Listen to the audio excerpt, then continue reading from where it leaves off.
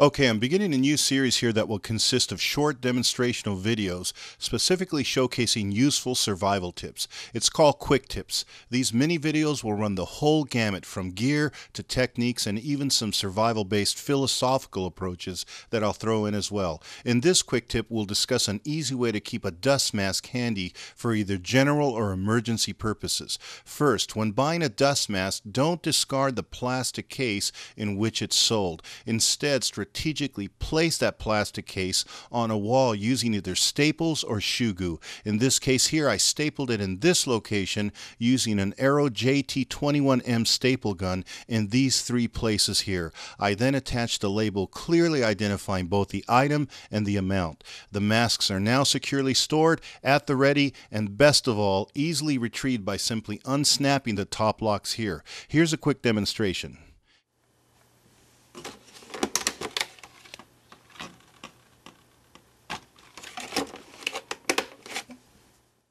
Okay, thanks for watching and stay tuned for more quick tips from Analytical Survival.